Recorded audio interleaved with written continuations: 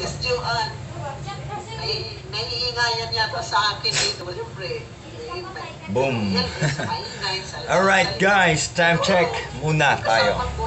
Siyempre, hindi nawawala ang time check kapag ako'y gumagawa ng aking vlogs. Alright, time check, 8:48 AM. Good morning everyone. Okay guys, this time konting kalaman uli para sa isang computer software, yung mga nawawalan ng Wi-Fi, okay, especially yung mga bagong install ng mga OS sa ating laptop computers, okay, like this one,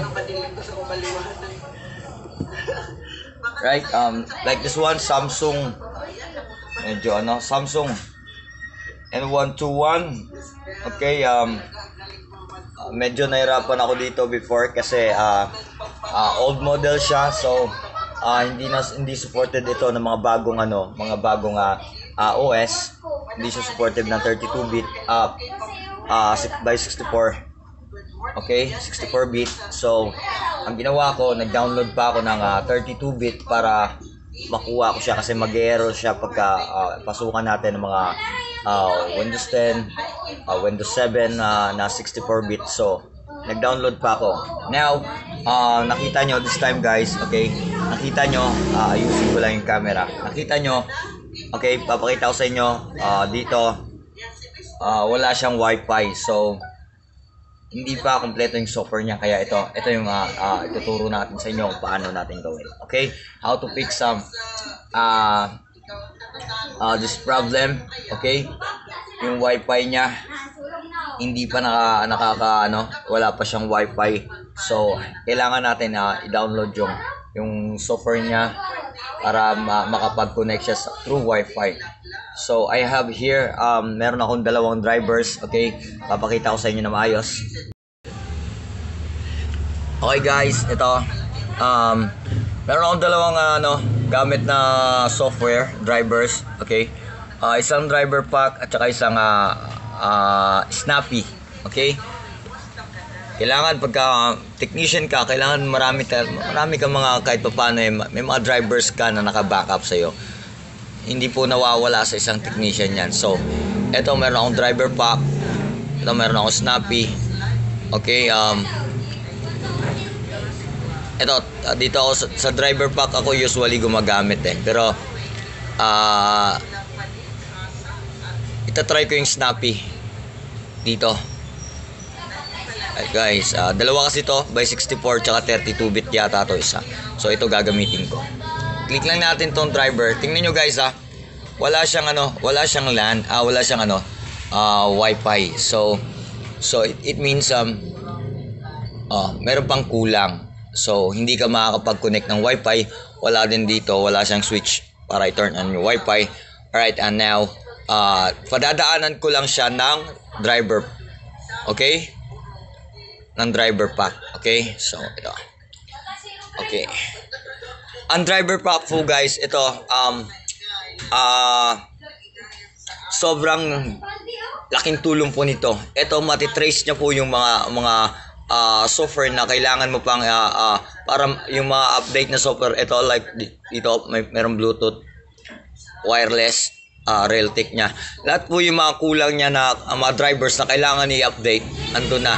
Actually, meron din paraan isa pang way para ma-update mo yung mga drivers dun sa kabila. Meron ding way. Pero ito, mabilisan. Ito yung ginagamit ko. Kumukuha na ako. Pwede ka na create ka muna ng restore point para just in case, alam nyo na, kaproblema. Alright, ayan. Check ko na lang siya lahat para okay. And then, install na natin yung 20. Yun yung drivers na nawala after na ma-format to. So kailangan natin i-update yung mga yan, okay. So tara, okay na natin, install na natin sila, select all and then install 20. Hayaan lang natin siya, matatapos yan, okay. Pag natapos yan, so it means ready na yung laptop natin. Ito guys, old model to na mga laptop, pero ang battery nito guys, nagpo-format ako, ganito lang to, ilan lang ang nabawas sa battery. Ang tibay ng battery ng Samsung na ito. Compare natin doon sa mga new laptop, especially yung mga Acer, maninipis, tsaka yung Asus ngayon, mahihina na, hindi na katulad dati ng mga Asus na labas dati. Year 19 na ba yun, o 2000, the best, malalakas pa, pero ngayon ampaw na yung mga laptop ngayon. Ang dami ko na nare-repair, sometimes hindi mo na mare-repair, grabe yung nagba-blackout na lang kagad. Ang hirap na rin i-repair kasi kailangan magpalit ng mga chipset, mahirap, lalo na especially wala ka namang gamit. So I suggest sana pagka bumibili tayo ng laptop, yung mga battery natatanggal. Pero ang problema natin ngayon, halos built-in na ang ginagawa. Pinapalit na lalo yung mga So, luckily, meron akong, yung gamit ko is a Samsung ditanggal. So, pagka nag-troubleshoot ako, walang problema. Sometimes kasi yung troubleshoot, yung mga nabba-blackout na mga laptop, nagkakaroon lang ng problema.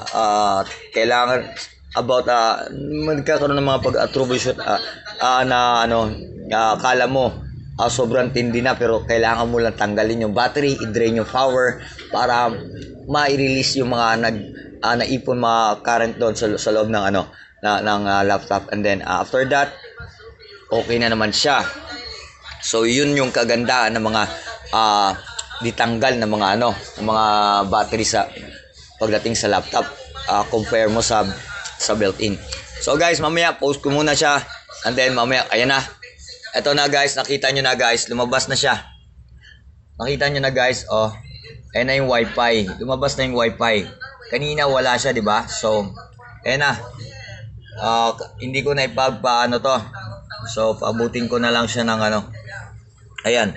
So, iyan po yung kagandahan.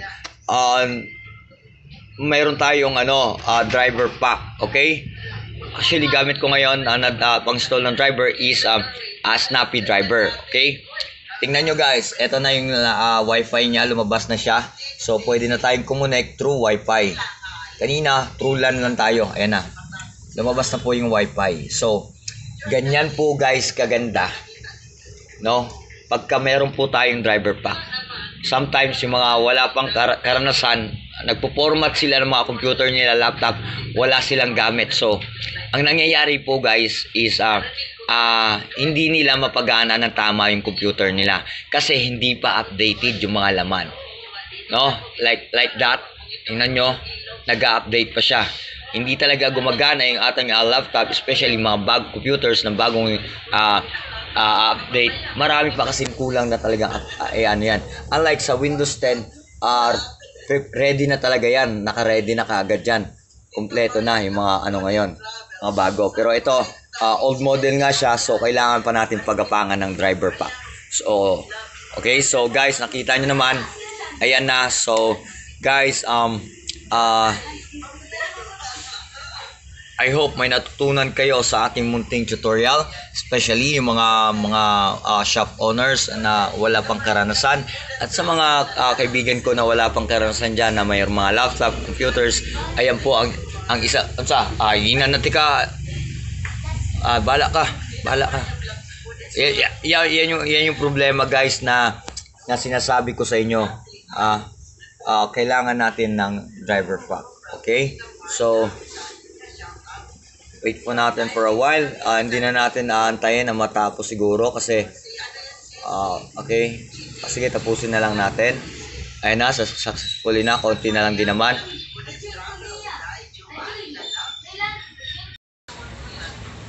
Alright guys, so connect na natin siya. Try natin kung magkukonect. Eto na, tinype ko na yung password ko. Okay, connect natin para magamit na rin na customer ko pagka right. Ayan, still continue pa din po siya. Okay. Ayan. Continue pa rin siya. Ayan na po guys. Eto na po guys, tingnan nyo. Connected na po siya. So, kailangan na lang po natin ay i-check kung gumagana. So, eto na guys. Check lang natin.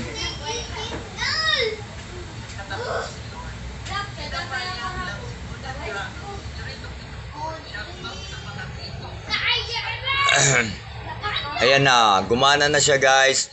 Meron na. So, connected na po siya sa internet. Okay, ganun lang po kabilis guys. Kung paano i-fix ang Wi-Fi problem. Okay, so it means the drivers lang po nagkulang. Okay, after new format, ngayon in-installan na natin ang driver pack. So okay na siya. So guys, again, I hope meron kayong natutunan sa aking munting tutorial. Ayan na. So sa public lang tayo. Ayan na. So ayan na guys.